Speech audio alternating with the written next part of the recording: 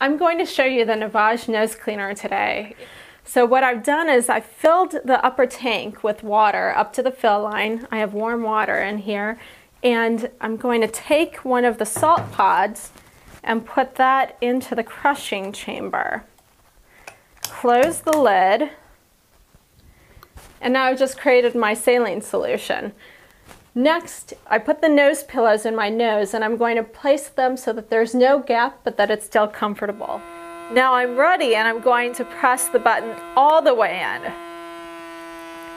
And now the saline, you can actually see going from the upper tank down to the bottom tank. There we go. It's really easy, and it feels great.